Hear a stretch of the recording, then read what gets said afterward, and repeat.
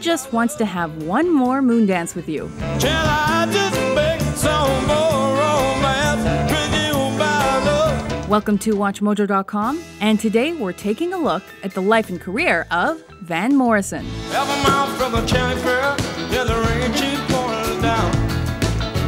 Me and Billy standing there with the silver half a crown. George Ivan Morrison was born August 31st, 1945 in Belfast, Northern Ireland. Thanks to his father's extensive record collection, he was exposed to music early and joined his first band at 12. Morrison gained his first taste of success outside his homeland with the group Them in the mid-60s. Their live shows, plus hits like their Baby Please Don't Go cover, got them noticed.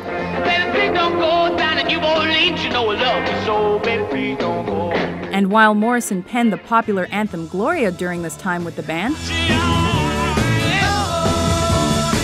he left Them in 1966 to pursue a solo career.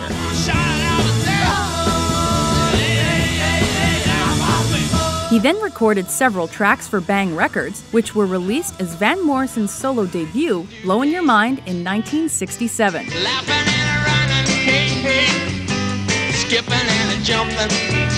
Most notably, that rock and R&B effort yielded the pop success which later became his signature tune and a much-covered track.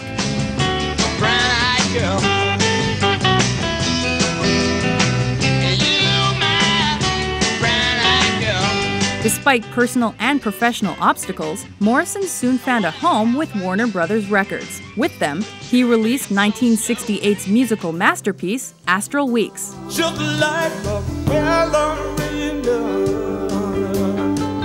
This record demonstrated his ambitious use of diverse genres and styles like blues, soul, jazz, and folk.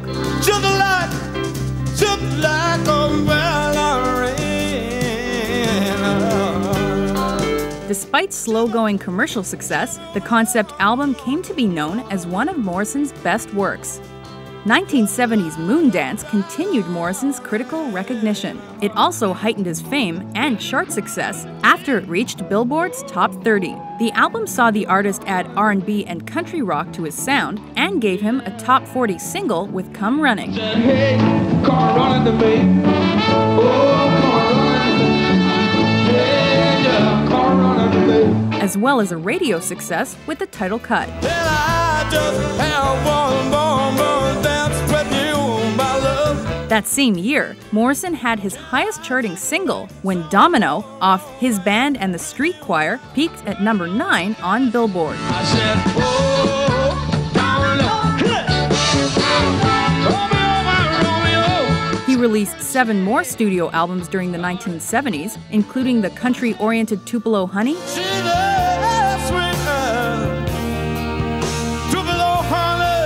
and the genre-mixing top 20 record, St. Dominic's Preview. And I shall search my soul. Other significant efforts were the lyrically complex Veed & Fleece, the gold-certified pop-flavored Wavelength, and the inspirational Into the Music.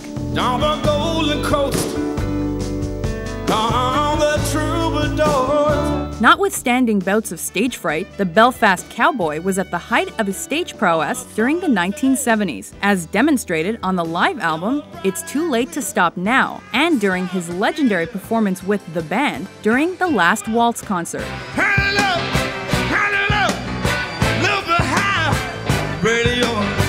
Hand it up, that's enough, so you know it's got soul now. After opening the 1980s with the jazzy but poorly received Common One, Morrison returned to critics' favors with the Celtic-infused Beautiful Vision. Baby, don't let it slide. I'm a working man in my prime, cleaning windows. He expanded his spiritual interests in many of that decade's albums. Examples included the heavily instrumental Inarticulate Speech of the Heart, the haunting No Guru, No Method, No Teacher, and the highly regarded Poetic Champions Compose. Every morning at the break of day.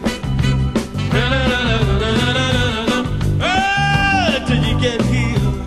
1989's Avalon Sunset even spawned a top 20 UK duet with Cliff Richard. Reach out for him. Reach out for him. He'll be there. He'll be there. While continuing to tour and record new material, the artist gained newfound popularity in the early 90s with the Best of Van Morrison compilation. Notable records from this period included the critically and commercially well-received Too Long in Exile, the Mercury Prize-nominated Days Like This, and the blues and R&B disc Back on Top. Back on the street again.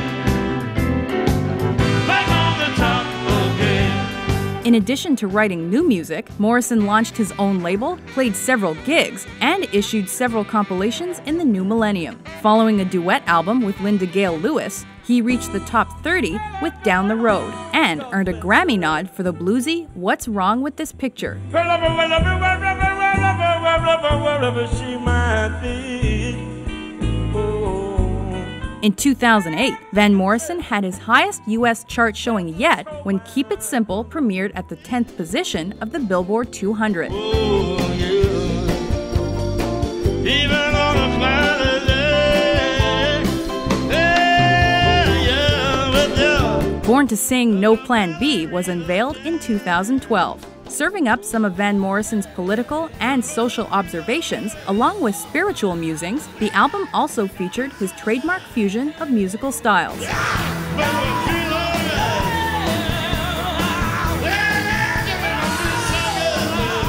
With his unique voice, poetic lyrics, and uplifting live performances, Van Morrison has proven his musical talents time and time again. And a storm to my soul.